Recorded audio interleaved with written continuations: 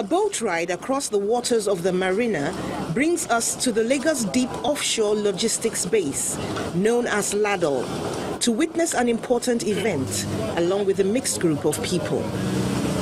It's the arrival and birth of Egina, a floating, production, storage and offloading vessel, FPSO. Staff of the Nigerian Ports Authority, financier of the project Total, and LADOL are here to watch it come in.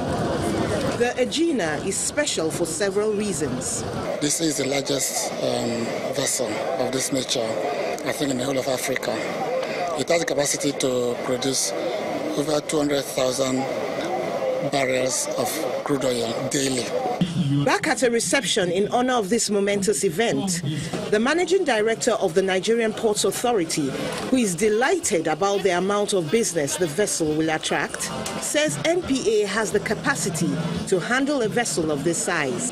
The NPA has embarked on massive investment, which includes the purchase of 4 new tugboats, the dredging and maintenance dredging of all our channels, as well as a campaign for the removal of wrecks across all our waterways. The huge vessel is not yet completely built.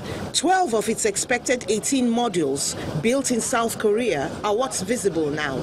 What's most interesting is that the 6 remaining modules are being fabricated in Nigeria.